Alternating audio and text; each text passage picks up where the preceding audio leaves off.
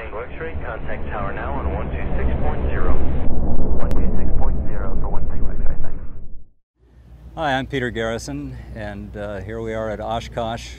This is my airplane, Melmoth.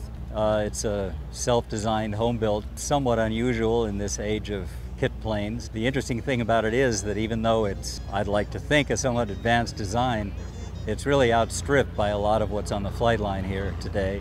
The EAA has come a long way since the first time I was here in 1969. Actually, it was Rockford, Illinois then instead of Oshkosh. And at that time, there were just very few airplanes that were made of metal that had what we would consider today fairly high performance. And I actually was amused to see when I was walking down the flight line there that there's now a category of airplane on display which they call classic home builds.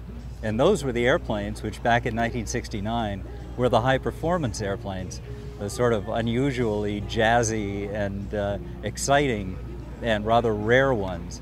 And now they're the classics.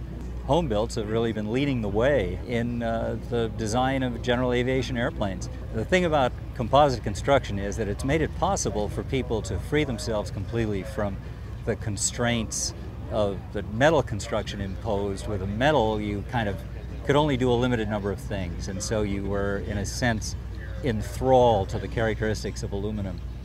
With composite construction, you can make any shape you want, and you can make it look great. And so I think sometimes the beauty of these composite airplanes masks some kind of suspect areas. And at the same time as this innovation is going on, something else is going on which is a little bit hard to figure out for someone who's been involved with this as long as I have. Home building began as a way for people to gain education and recreation. And it was mostly retired people building what were in effect model airplanes of man-carrying size, or almost man-carrying size. But now there are turboprop 6-8 seat home builds.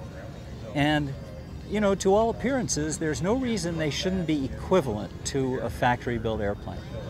So what does certification mean anymore if you can build your own cabin class twin? I mean, next thing you know, it's going to be a twin jet. I don't know the answer to that. I guess the FAA is thinking about it, or maybe worrying about it every night. But I'm going to stay tuned, and I think the next 5 or 10 years are going to show some really interesting developments in aviation, and most of it taking place right here at the EAA level.